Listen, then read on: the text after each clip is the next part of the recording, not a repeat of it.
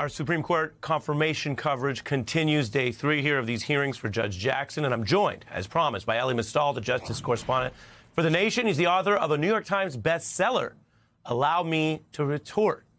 And we're going to get right into it. Here's Senator Ted Cruz when he wouldn't even follow the rules as he tried to show that he was more upset than anyone.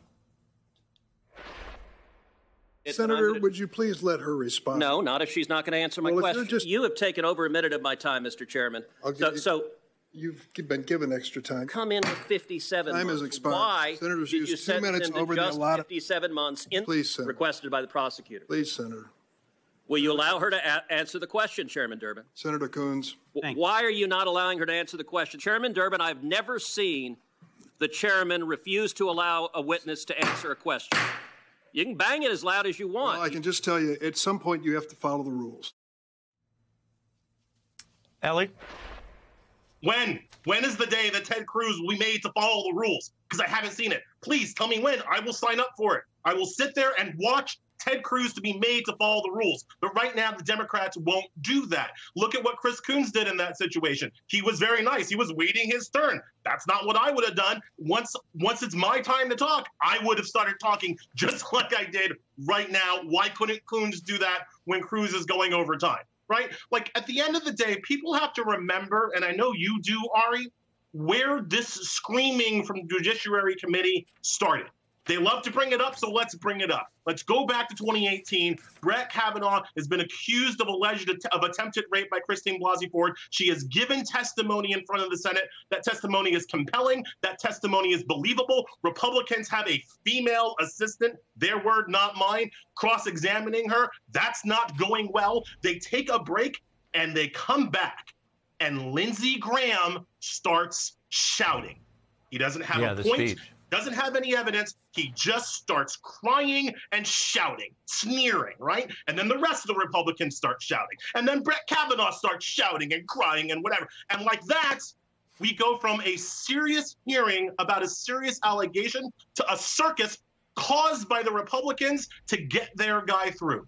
Yeah. And that is exactly what Lindsey Graham did throughout this hearing. He started screaming, and then the rest of the Republicans followed line.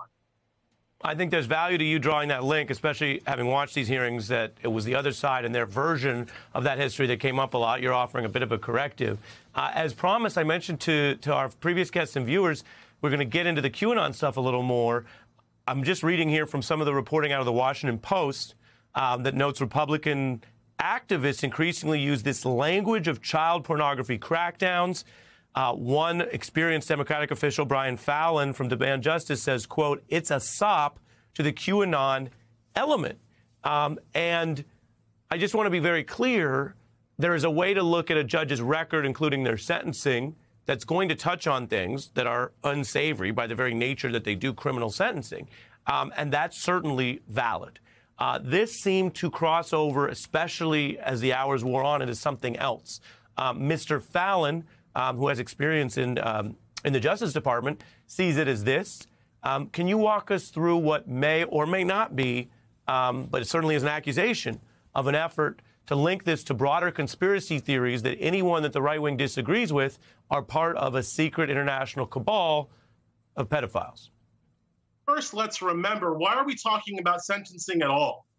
This is a Supreme Court appointment. The Supreme Court is an appellate court. It doesn't sentence people. It reviews sentences, but it doesn't sentence people themselves. So even going into this part of the history of her judicial history is a bit of a non sequitur. So now we have to ask why they're going particularly hard into child pornography. Now, again, they're not actually talking about the child porn cases because all of those cases, they don't have anything on her there. So now we're talking about the subset of cases, which is a nuanced position of people who are not accused of doing the child porn, but looking at the child porn. And that's where you get Lindsey Graham. Well, I think looking is just as bad as it. Well, so do I. But we have sentencing for that. So they're trying to massage this very nuanced point.